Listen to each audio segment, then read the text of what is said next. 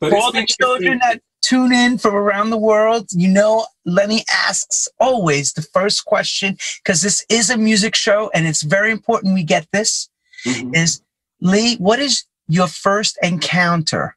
Or should I say, when was your first encounter with music? You know? Wow, that's an interesting one. I have many stages of my life. My life is like a book of 4 main books in itself. When I was very young, I played violin in school, and I played the big recorder. I think a lot of people did when they were in primary school, lower school here in the UK. And my parents split up, and my father sold a house in London, because I was born in Hackney in London, not far from, I think, where Norman Jay was actually. And then I went for a brief period and lived in New York.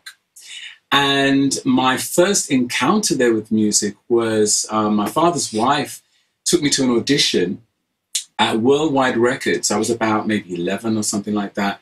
And they liked my voice. And I did a few demos, which I won't even tell you what they were. Wait a minute, in New York? This was in New York. I didn't know anything about this. Yes, I lived in East 95th Street between East New York Avenue and Rutland Road. I went to St. Francis of Assisi School. Later on, before I come back to England, I went to Bishop Lachlan Memorial High School. I did track. This was a very short period of time, but it was extremely influential. It was the mid-70s where there was so much change going on, especially when it came to people on TV. The Flip Wilson Show, Diane Carroll, Bill Cosby. You know, I remember I met Melba Moore, became good friends with her, but I remember seeing her show she had with Cleveland. Was it Clifford? Isn't it Clifford something? Is it? Yes, he co-wrote Never Can Say Goodbye. They were this black version of Sonny. That's right. And he wrote Never Can Say Goodbye. Clifton, was it? Clifton. Oh God, it's going to get me now. Well, help me out there. Who remembers the show with Melba Moore, 1971? That where she something like that. Yeah, it was a two of them. Yeah, and it was, they were known as the first Sonny and Cher. Yeah, it was in the summer season. They were giving a lot of the black folks summer shows, like the Jacksons had a summer show, Gladys Knight had a summer show, and if you were lucky to see them, you know, at that time, it was very, very, you know. But I soaked all of that up. I was very much. And I used to be the person that I'd read all who did the background vocals, who did the arrangements, who did the played bass, who played, you know, and when I was in New York, there was such a wide, diverse sense of music that just inspired me.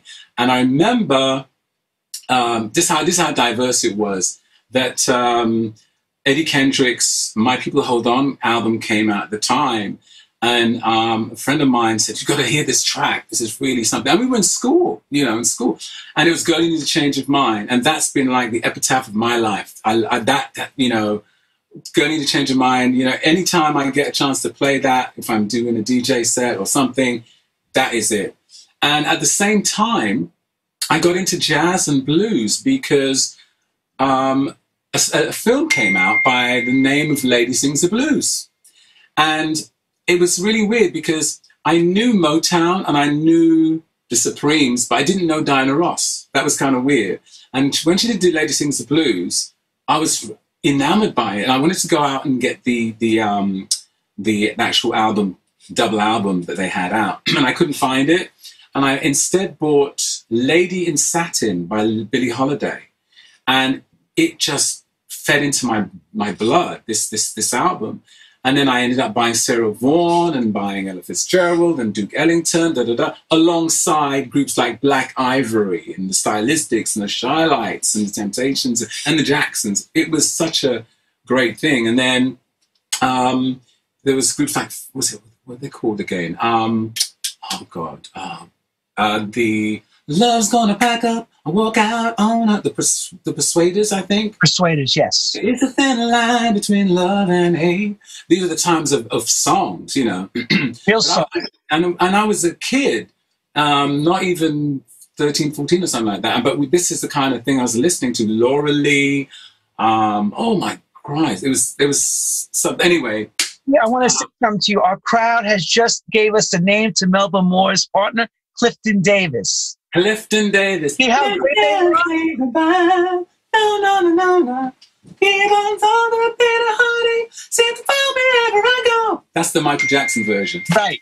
You know, exactly. my phone keeps clicking. I thought I took the sound out, but it's like... and it's very insulting that they're trying to contact you. I know. They all want the attention. But what it was for me, and it still is, you know, especially now in the environment we're in, it's so inspiring to still get that injection of when you hear that particular piece of music. Oh my God, you know, I want to get down, or, you know, you want to sing to it. You know, like a minute ago when I went downstairs and you heard me singing to Don't Knock My Love, Baby. You know, because it's just like, wow.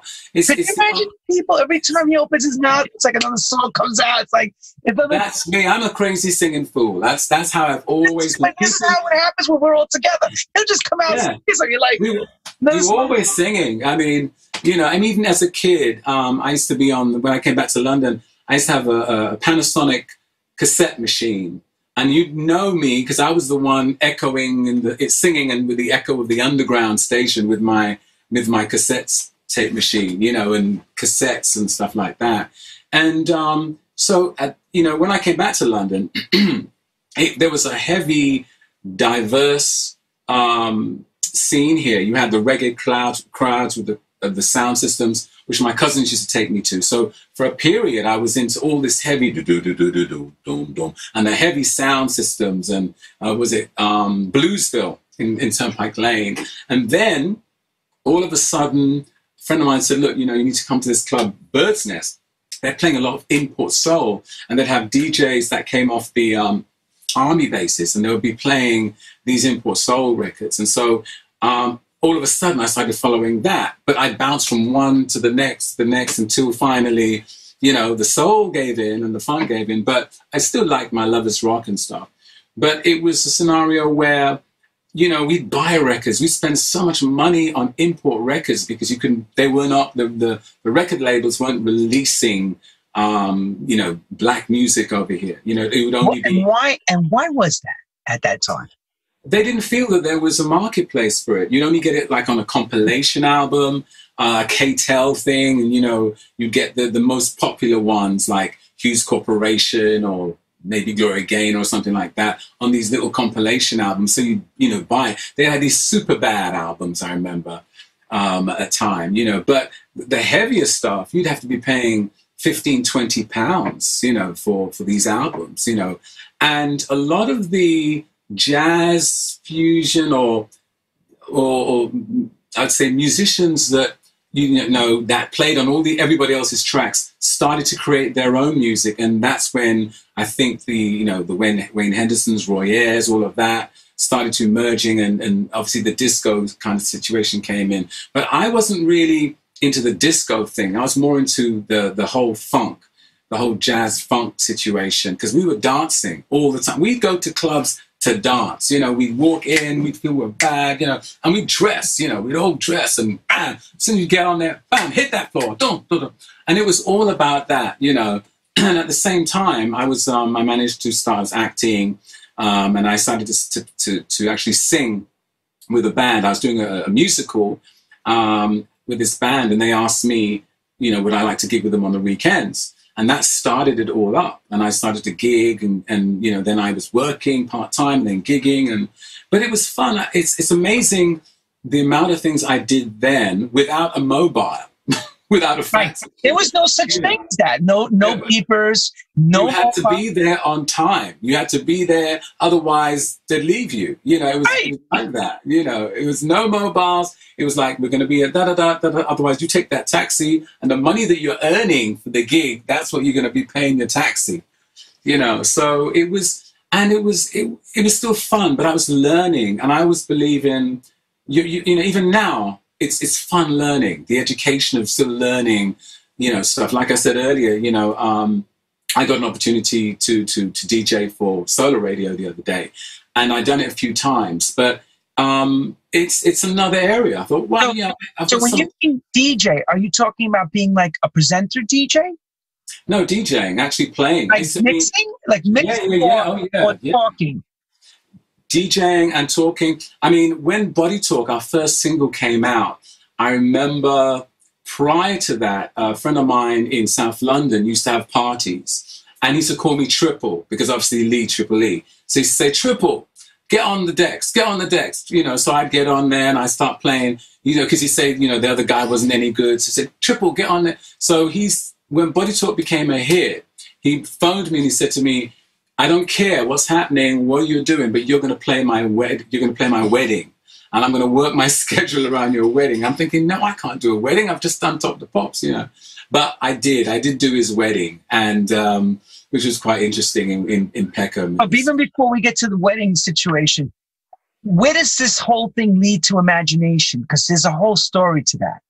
Oh my gosh. So how does the Imagination group begin? And where does that come together? And how does that form? Well, basically, I started to do a lot of different sessions. And as I said, my main thing was to be the best, to learn. I was a singing waiter. I did sessions. And one of the sessions was with Trevor Horn, you know, Trevor Horn, the producer. Mm-hmm. You know, he produced Grace Jones. People Google that. Trevor Horn, if you don't know, you're going to be very impressed when you see He was, his resume is the who's who of who. He is. I mean, to me, he defines, the one record that defines the 80s sound is Slave to the Rhythm, to me, because technically it has all these different elements that made 80s music for me. And her album was this one song, Slave to the Rhythm.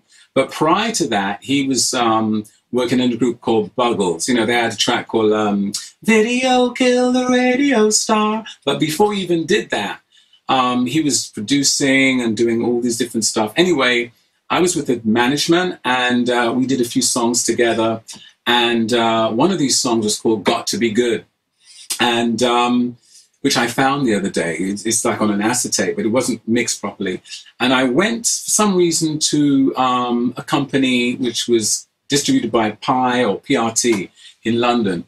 And the A&R guy was a crazy guy called Morgan Khan, who later on became quite successful with the Street Sounds label. Any of you guys who know the Street Sounds label? Oh, no, Street Sounds. I always putting them up. Street Sounds. Exactly, Street Sounds label. So Morgan was like, hey, man, you know, I like what you're doing with this track, but we got to do this to it, and da-da-da-da, baby. And I thought, you know, this guy's out of his mind, you know. But I like the energy. And anyway, we managed to get the master. We had to go through all this technical thing to get the track and blah, blah, blah, blah, blah. Cut long story short, he wanted to sign me. He said, you know, like, I want to sign you. And that was it, you know. PR Records? It was, he actually formed the label for me, which was R&B. Okay. He formed that label for me because it was the first. So it was, they had Red Bus, but he wanted to call it R&B. So he formed it for me. But they lost the master. They sent it to America. I think they wanted to get EWF horns and bra or whatever it was on it, and they lost it. They lost the master tape. The multi-track. The multi-track tape, right? Yeah, one of these, I've got a tape thing here, but it's a thicker one. Have I got one here? It's something a bit like this, but a lot thicker. Yeah, 2-inch tape. 2-inch tape. This is a 1/4-inch tape. Oh my God, you would not believe what's on this 1/4-inch tape. Just going ahead a bit, I've just found, I've got to put my glasses on for this, but you guys are going to be shocked. This is a 1/4-inch tape of a mastering mix of 2 tracks, and they are, one is The Last Time, which was from our Closer album, and the other one is Instinctual. See if you can see that. See? Instinctual. Look at that, everyone. Wow. I mean, that's going back to the, God, this was not, what year was this? Oh, this says the 16th of the 3rd, March 16th. 1988. March 16th, everyone, 1988. Yeah, could you imagine? So those were the days. So there's and actually, in fact, we're going to be doing a special box set of Imagination. And we'll get to that later. Don't get off. Oh yeah, well, stay on the train because you're going to jump off. So R&B Records is created. Yes. Got to wait, which multi-track is missing now? Got to be good. Got to be good. It's a track called "Got to Be Good." Okay. It's got to be good. And so basically, who was? Oh yeah, the record company. No, it's Morgan Khan and Ellis Elias, who was one of the directors, came to me and said, "Look, Lee, we're very sorry, but look, I think you can write, great songs and stuff. Maybe you could write something with one of our producers." At this point, I was like kind of really pissed off, and I thought, So anyhow, cut long story short, Tony Swain gave me, who's one of my producers, a cassette, and I remember him distinctly because he's a lovely guy, and he basically said, "Look, anything you want to do, you may not like it, you may like it, da da da da." And Tony's the same today. He's exactly the same today. He's like, he's like a biscuits and tea kind of guy. He's really great. And we're still very, very tight all these years, all these decades later, I should say. Yeah, I was going to say, it's more like decades now. Yeah, and funnily enough, when we get together, and we have got together to write certain things, it's funny how I will still fall back into that sound with him. I'll sing, evoke certain situations because of chords or even how I interpret things, but that's another thing. But anyway, cut long story short, I went home, and I even say this in my shows because I'm very, very proud of it. One song can determine your whole destiny, and it can change your life. And one of my things was I prayed that I could write one classic record the whole world could be listening to, and if that could happen, I'd be happy, and that would be it, Of course, it became a lot more than that, but I wrote the lyrics and the melody to Body Talk, and at that time, I was gigging in about 2 or 3 different bands, one band called Fizz, with Ashley, and I used to bring Ashley, my bass player, to all these different things. We were gigging in all. I was like a gig crazy person. I was gigging in Brixton at the George Canning pub, which had a great time down there. And it was about the work and doing it. And I was doing sometimes a Saturday morning job. Sometimes I was doing a full-time job, and in the evening gigging as well. And I thought nothing of it. Nowadays you get out of breath, but then, it was like, and a lot of people were doing that. They were working in the nights, getting in the morning, and then on Saturday they'd gig and then go to a rave. It was part of the that's what it was about. And then I was still creating, I was still writing and stuff. And anyway, I asked Morgan and Tony for studio time, and said, "Look, I've got a track, got to go in, boom, boom." So I went in and I called Ashley and I said, "Look, I've got this idea." So we were thinking very much, and at that time, one of my favorite albums was "Stay Free" by Ashton Simpson, who I love to death. I think they are one of the best writers, in the industry. Oh, without a doubt, probably one of the, if not the best out there. My favorite track, "Nobody Knows the Inside." Oh gosh, I had an event about 2 years ago, and actually you based it on YouTube, where everyone, all my friends, everybody, we're all dancing to "Nobody Knows." We're doing some line dancing and stuff. It's amazing. Everyone's getting down to it. But anyway, Ashton Simpson were very influential in because they had that kind of gospel feel along with soul, and they had the pop aesthetic as well. So with Body Talk, we rehearsed. I remember rehearsing it. And Tony kept saying, why don't you record what you're doing? Because we're in the studio by this time. But the Body Talk, when you did it, were you at home on a piano, like working out chords, or you just wrote the lyric?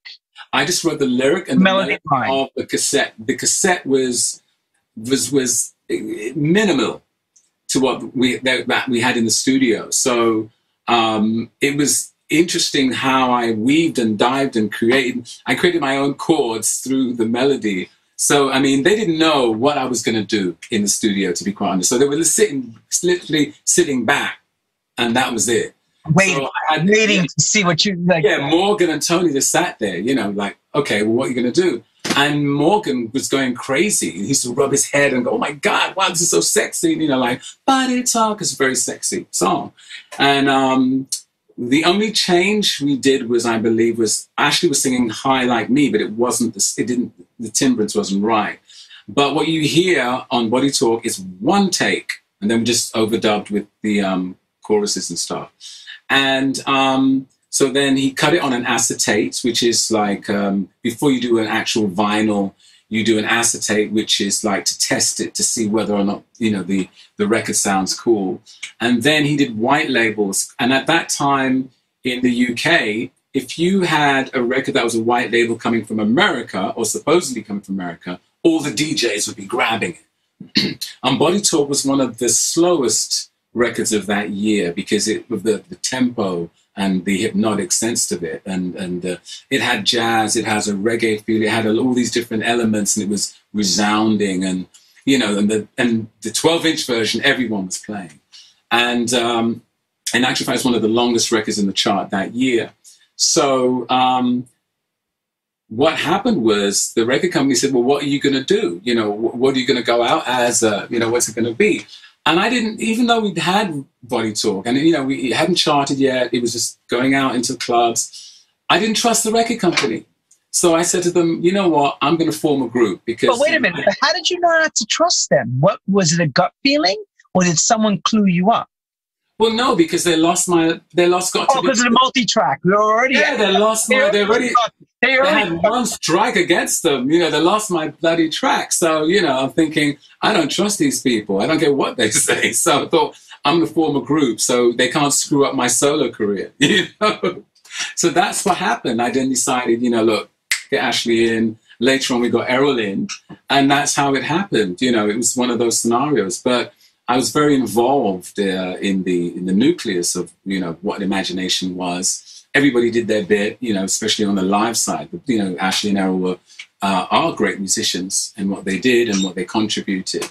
When it came to the studio side, I was very much a part of, you know, all the songs, you know, were an embodiment of what was in my mind, or when I was working with Steve Jolly, who's the other co-producer. But I had a wide berth. You know, we weren't conditioned to, like, this is how we do it, da-da-da. You know, I remember on the first album. Hang on. So here's the most important thing. As a producer myself, and you can take this. Who was the first person? Yes. Who was the first person that played Body Talk to blow that record up? Because you know it's always first person where you get the call. Guess what? Such and such played the record. No way. You know, like a BBC person. Who was it? Tell everyone, who was it? What oh my gosh, I'm going to die. Oh my Lord. It was... Did you not forget Pete that? Young. I think it's Pete Young. Okay. I think it was Pete Young.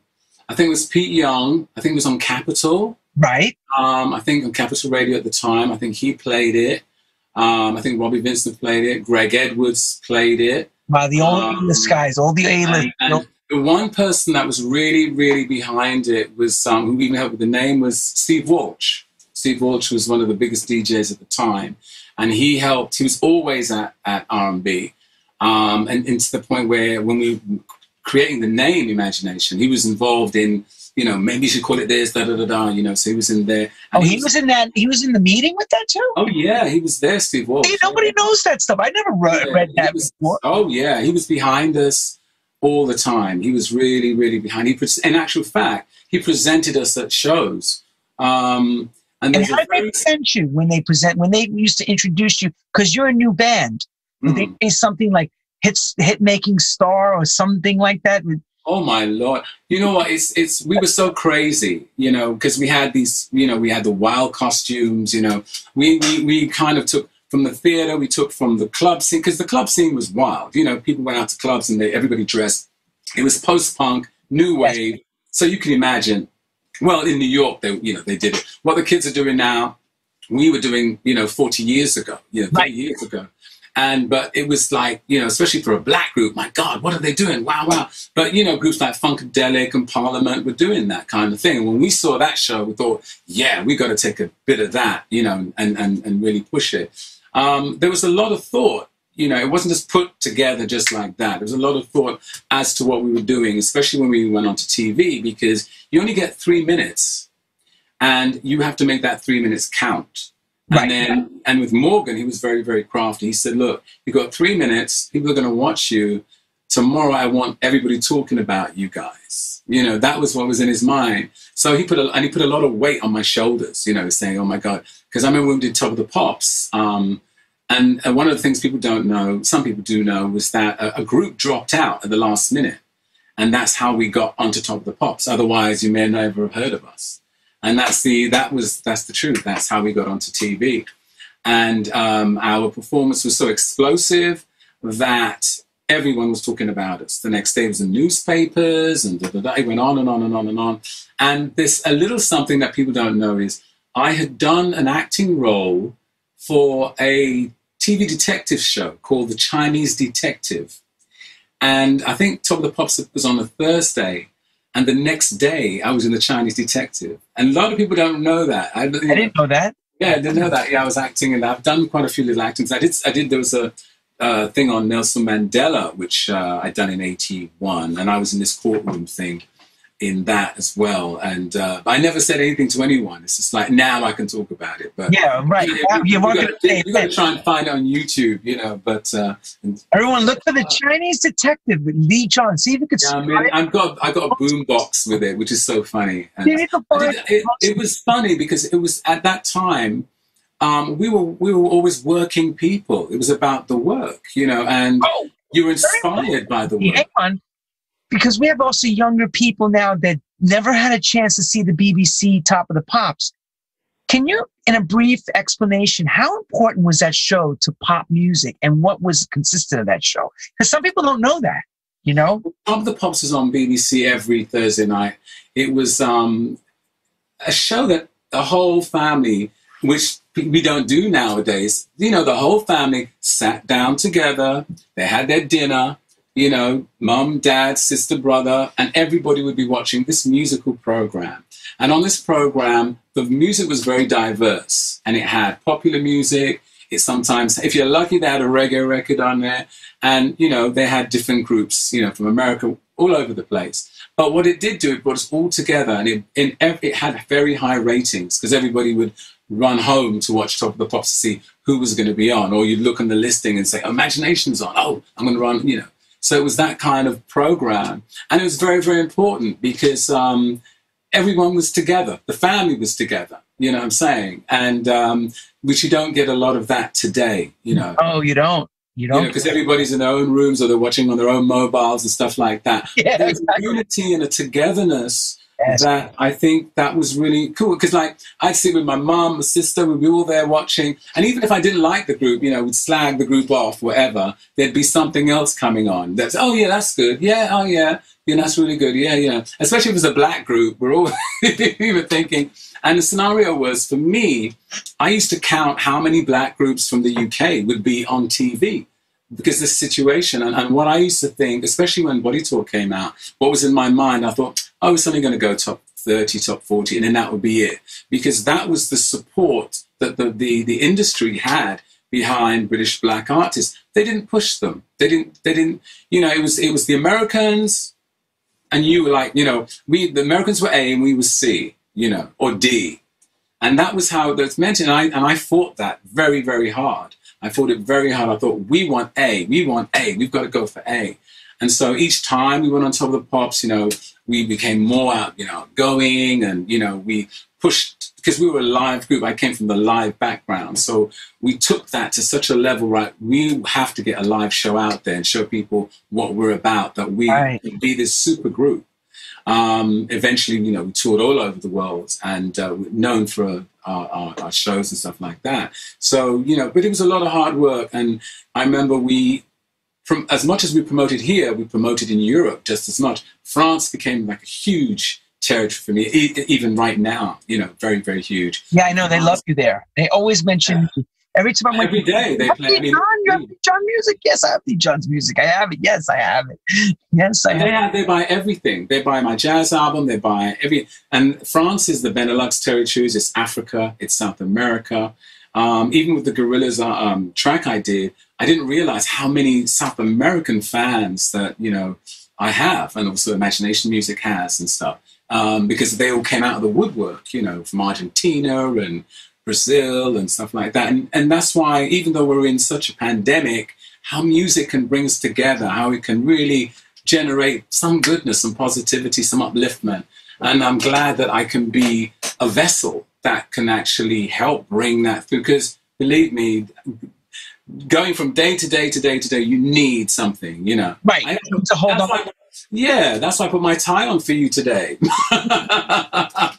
Real professional. I'd say he's so stepped up. So we got the body talk. Okay. When does I'm proud of that. I'm very proud of you. Should be, damn you. You should be. And very proud. But let's be real. America comes knocking at the door. When does that happen? Well, America. That's a big thing for all English, is to break that America. I know, to break the American market. I mean, and you know, we were like, oh my God, we're going to go to America. And the call came, and it was not Body Talk. Body Talk, America is divided into so many different states that, you know, Body Talk was hitting in Nevada or something like that, or that's West Coast. No, West Coast. Yeah, Body was in the West Coast. But in New York and Philadelphia and Chicago, Detroit, it was So Good, So Right and Burning Up. That's right. They were the ones, it was a double A side. And all of a sudden, we got a request from Larry Levan, Paradise Garage. And one of my favorite clubs was the one in New Jersey. Zanzibar. Zanzibar. I love Zanzibar. Zanzibar was, I mean, you know, I love Zanzibar. They made you feel at home. Yeah. Oh, yes. Zanzibar was, they gave me, I remember they gave me this Eddie Kendricks mix of Going in the Change of Mind, and I left it there because we were enjoying ourselves. We were partying so much, but I forgot it there. But they looked after you, the point where they'd have this jacuzzi and steam thing, and they really looked, but they were really great people. It wasn't the same as in New York where, you know, hey, they're so used to everybody. But in Zanzibar, had a great time. And I love going back there every time to do shows there. And I think what were they called again? They got signed to Motown. They were based there, one of the DJs, this group. They were like, you remember in you mean the DJ? Timmy Registered? Timmy Registered. And he was at Motown. I remember he was working there. Yeah, and there was a group. Remember, they did one album. They were huge. Blaze, my group, Blaze. Yes, that's Kevin Hedge and Josh Milan, everyone. Look, Kevin Hedge and Josh Milan, they had an album. Blaze. Yes. But wait, let's go back to Larry Levan and the Paradise Garage, because I know there's a story that's good because I asked you this decades ago. Who calls who and what happens to make this all come to America thing? Who's calling to bring you? Oh my goodness gracious! Now you get me thinking. Now, I mean, Larry, wanted us there, and we went there more than once. I kind of remember the second time more, but the first time we went, I remember the first time we went, everybody said, they don't drink alcohol and don't drink any of the punch. So I remember they said, don't drink anything, bring water, and that's because we were doing, you know, those times you go on stage at 1 o'clock in the night or 2 o'clock, then they send you to Zanzibar at 3 o'clock, something like that.